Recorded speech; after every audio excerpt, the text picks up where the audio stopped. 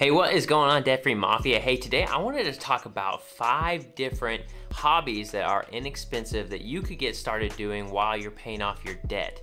Today I want to talk about all of them. I've got my list right here. It's geocaching, reading, learning to flip items from garage sales, exercising, and my favorite, disc golf.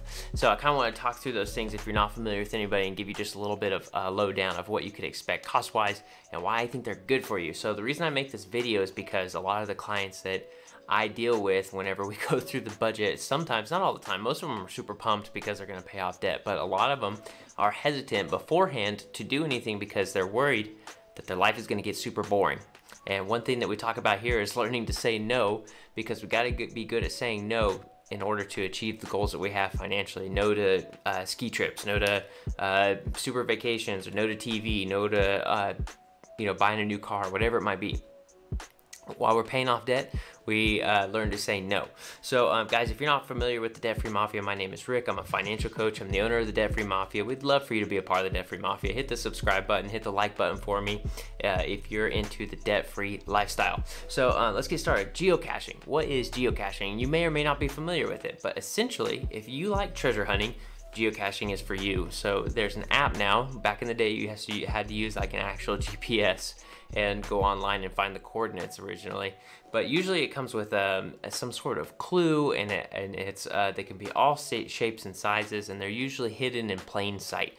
So it's usually most of the time it's there'll be like, a lot of them will be a box, and the box will have a few different trinkets. It's kind of like a leave a trinket, take a trinket kind of thing, and also there'll be like a log in there where you say, we found it, here's my name. Anyways, the app will have all the geocaches in your town. There's people who like to plant them. It's just their hobby also, so they create these caches for you to go and find. It's a challenge for them, it's a challenge for you. Everybody wins. If you like treasure hunting, geocaching is definitely an awesome idea because it'll also get you outdoors and looking for things. And that way you're not feeling cooped up at the house. And I know that there's probably a premium version of the app, but I think a lot of it is free. So it's a really good one. Again, if you like treasure hunting, you like being outside, that's a good one. Second one's reading. I know that sounds kind of boring. However, I'm a big advocate for reading. You know, they say that the average millionaire reads a book a week, right? I'm not there.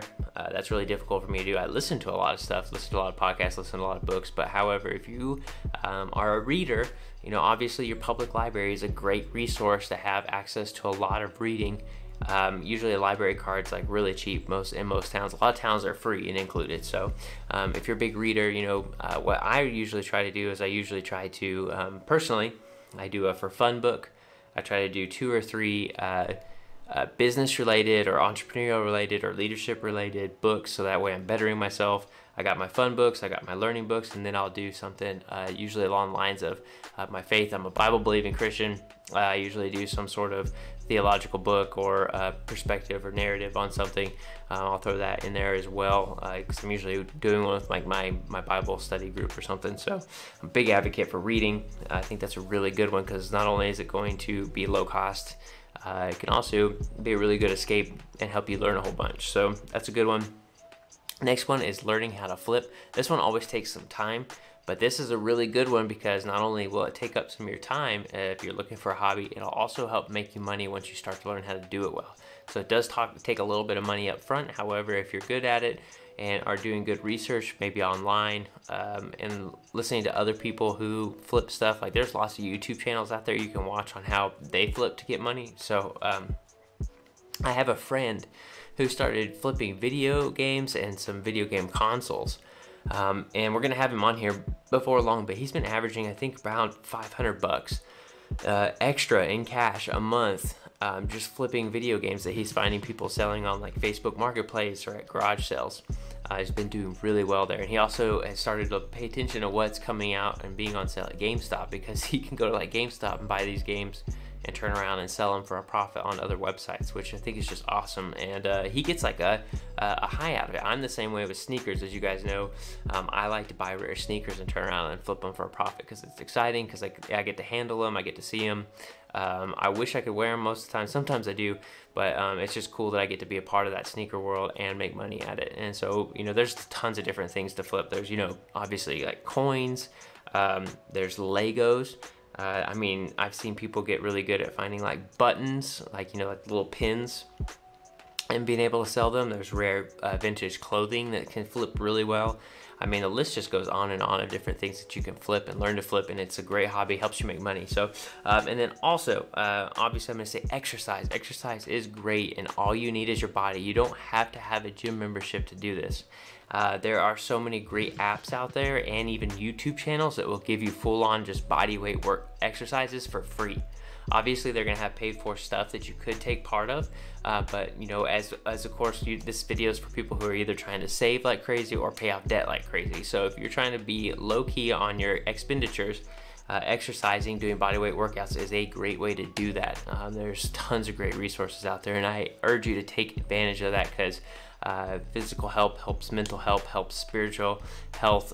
It all kind of revolves together. Financial health, obviously, a big part of that too. So big advocate for that. And then lastly, I'm a big fan of this. This is just because this is my personal favorite. I am a big fan of disc golf.